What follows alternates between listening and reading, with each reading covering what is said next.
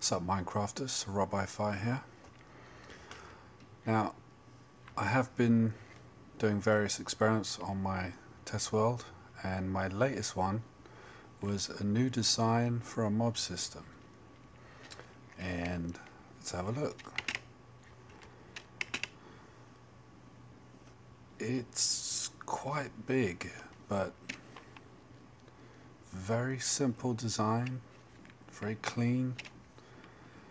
There's very low tech, there's no pistons, it's literally just blocks, signs and some ladders, and that is basically it.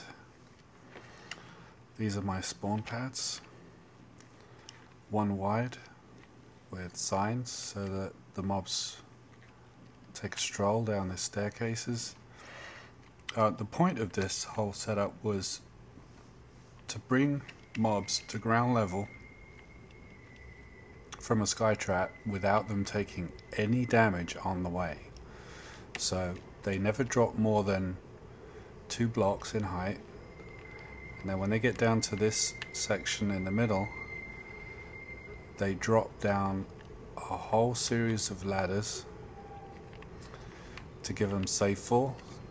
So they fall slowly down to the bottom, and then on the sides here, same thing, they drop 2 steps at a time, little signs to encourage them, and eventually they make it down to a 3x2 exit hole down here. Right now I've got the non-Enderman walking into a lava pit just to keep the spawns going, and right now I'm sparing the Enderman. It's just one of the methods of separation. By using their height they can't fall through because it's only too high.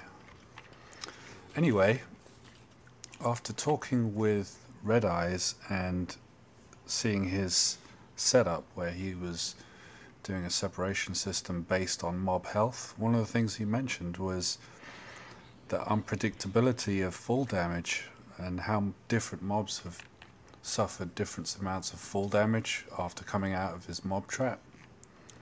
So this basically negates that problem completely, because none of these guys are taking damage from all the way at the top down to the bottom, not even a half a heart. So once you get them down here, you can do with them as you will.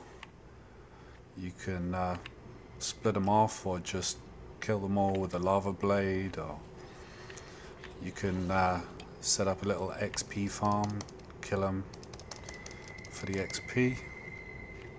Anyway, I'm very proud of this design. I think it looks really nice. A lot of people want to avoid sky traps because they're so ugly, but I think this one is quite appealing. Anyway, let me know what you think if you want to know how to make one. Another thing about it is you can easily make one of these below ground too. If you do it full size like this, though, it's going to be coming down to lava level in the very, very, very bottom of the map, because this is like 62 blocks high. But there you go. Alright, please let me know what you think of it, and if you like it, give me a thumbs up, you know. Alright, later.